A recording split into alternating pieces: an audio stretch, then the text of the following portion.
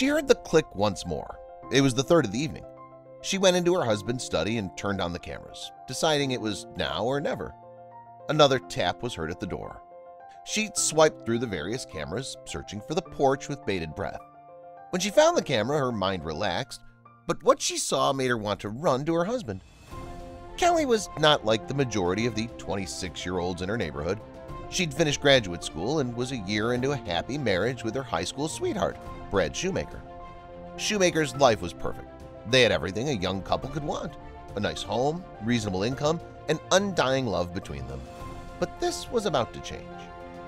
When Jeremy was born, the Shoemaker family dynamic shifted. Although the birth brought Kelly and Brad great joy, it made staying in their city apartment extremely difficult. Brad proposed to move to the countryside after observing his wife's constant stress over the situation. Kelly agreed right away. She had no clue what she was getting herself into. The family relocated to a lovely home away from the hustle and bustle of the city. Jeremy was 2 years old at the time. He was the most enthusiastic about their new home of all the Shoemakers. The Shoemaker house was surrounded by lush trees that were home to squirrels. This was heaven for Jeremy, a 2-year-old. His mother, on the other hand, was not on the same page as him. A scurry of squirrels can attract a bird of prey, as Kelly said one night to her husband. She'd noticed Jeremy enjoying spending time in their backyard with the squirrels and was starting to fear the worst. Despite the fact that there were predators in their county, Brad assured her that everything was fine. When a knock on the door woke them up one night, he changed his mind. The Shoemakers heard a knock on their porch door on a cold Saturday night. Brad grabbed his bat and went downstairs to check.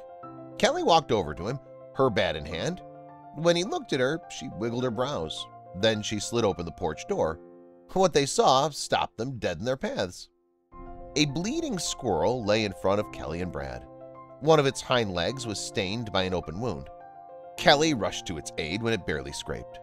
The injured animal was taken in by the Shoemakers. They cleaned and bandaged the wound. To keep it warm, Jeremy brought a blanket. Even though the house had quieted down again, Kelly couldn't shake the feeling that something else was going on. After a year, Lily, the Shoemaker's newest member, was fully recovered.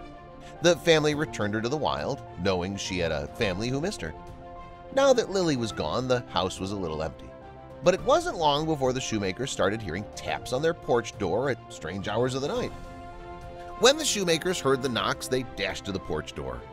They discovered only their dark yard staring back at them. A month passed, and the knocks continued every night. The months then turned into a year. Jeremy was in 5th grade before the Shoemakers knew it. Kelly was nearing the end of her PhD, and Brad was the manager of his company. Despite all these changes, one thing remained constant. Even after 8 years, these Shoemakers were still hearing taps on their porch door. Brad became dissatisfied with the state of affairs and installed cameras throughout his backyard. He also placed some over the driveway. Kelly spent her night that weekend staring at the cameras. What she witnessed. Kelly dashed upstairs to rouse her husband. She hurried into Jeremy's room as well, waking up the 10-year-old. "It's 2 a.m., Brad complained as he trailed her and Jeremy. "So what exactly is it?" Kelly didn't respond.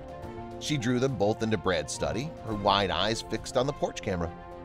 Brad exclaimed. He zoomed in on what he was seeing, focusing the video feed. Kelly reached out for Jeremy, hugging him as Brad encircled them. The porch was being tapped by a squirrel. Jeremy inquired, and Kelly responded with a nod. The squirrel had grown, and its coat had become more detailed. When the squirrel did something unexpected, the family was about to rush to let Lily in. Lily climbed the rafter and vanished. Jeremy nearly yelled. Brad changed the computer's view to one of the cameras that was watching the house. "There," Jeremy said, pointing to Lily on the roof. She climbed into a small gap between the tiles. "Attic?" Kelly suggested, and everyone dashed upstairs. Their jaws dropped when they discovered what they discovered. Lily was curled up in her old cuddler. She fed 3 kittens peacefully, well nestled between her legs.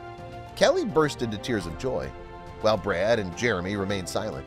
She reached out to them, and they held hands as they watched. Jeremy crept away, only to return a minute later with Lily's old blanket. The Shoemakers got Lily a new cuddler that was big enough for her kids, Jossie, Alan, and Cliff.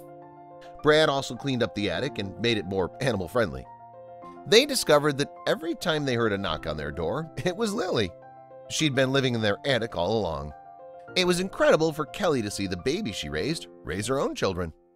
So what do you guys think of this story? Don't forget to share and to subscribe.